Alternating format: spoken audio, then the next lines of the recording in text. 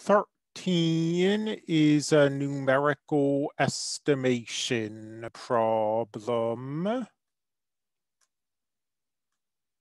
I give you the integral and the rule and the number of rectangles.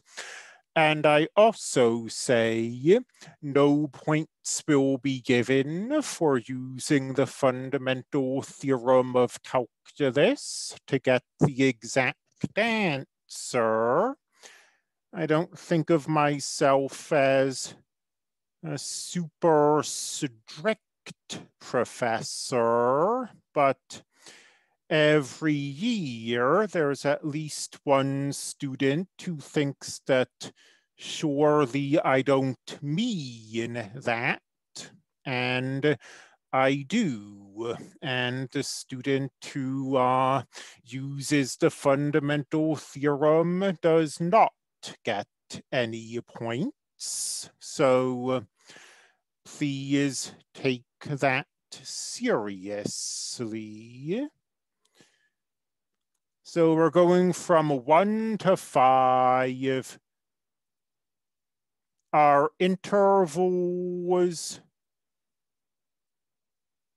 are of length 1. And Simpson's rule,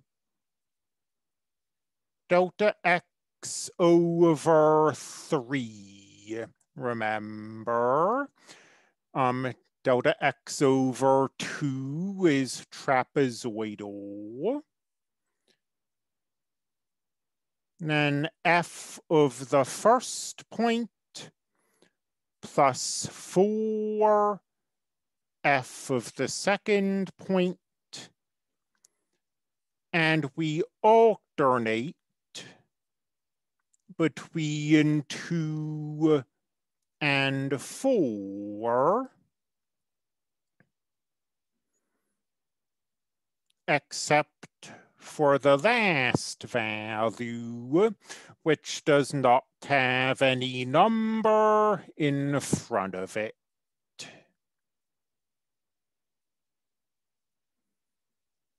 So 1/3 f of 1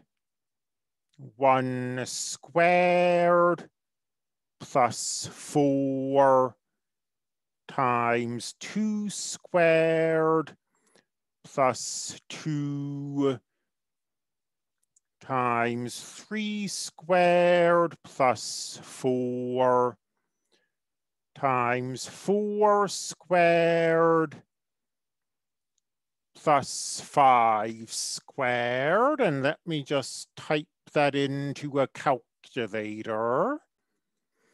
And there we are. That's not multiplication, that's